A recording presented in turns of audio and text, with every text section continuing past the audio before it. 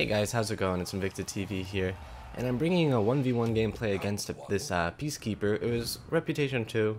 I can't tell how far into Reputation 2 they were, but I do main in Orochi, and I'm trying to get good with specifically that one class and continue learning the game through this one class. And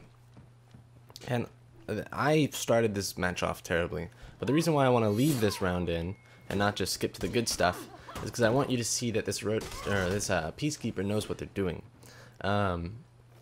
Already they've comboed me with their guard break and then kicking me into the wall, which allows them to, if you kick as a Peacekeeper somebody into a wall, it has additional stagger. Well, that works for all characters. If you kick somebody into a wall, they have additional stagger. But specifically, the Peacekeeper can jump lunge at you and get a couple extra hits off that they wouldn't have normally. So, and then I tried to parry there and I messed up the timing. So I just completely got my shit pushed in that round. And they clearly know what they're doing. Not necessarily are they the best of players or the worst of players, of course. You know, I'm not trying to, by saying they're not the best of players, I'm not trying to say they're bad.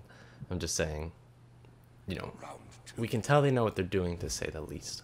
Now, this is when it gets good, as far as I'm concerned. And this is where I start making my comeback. You can tell he failed a parry there, the way it seemed to be a block and then didn't go through. It's all about playing around your opponent, really getting in their head, knowing what they're going to do. So I just flawlessed him right there, pretty much, right? Just completely annihilated him. I even recorded the clip because it was great. And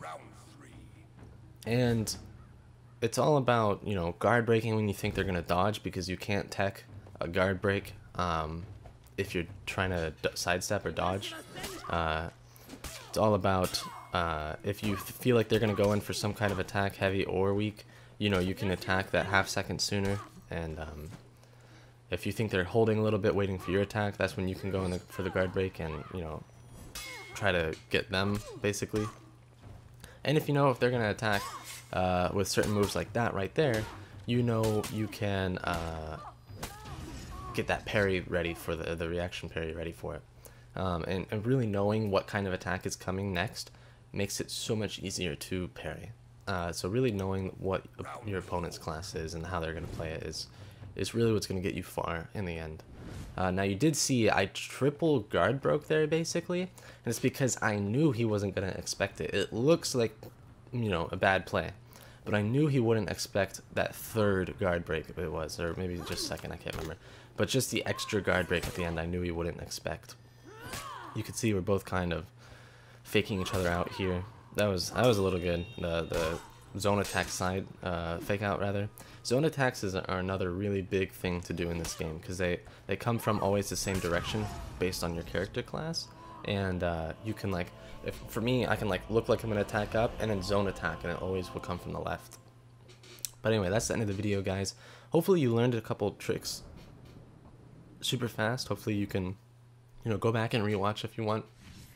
But this is the end of the video, and I'm going to be bringing lots more videos out, especially tutorial videos, more in depth than this, pretty soon. Once more, just want to make sure I really have the game, I don't want to say mastered, but learned through and through, so I know what kind of combos work against certain characters better before I really start going into those in-depth analyses.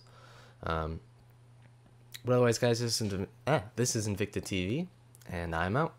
Bye.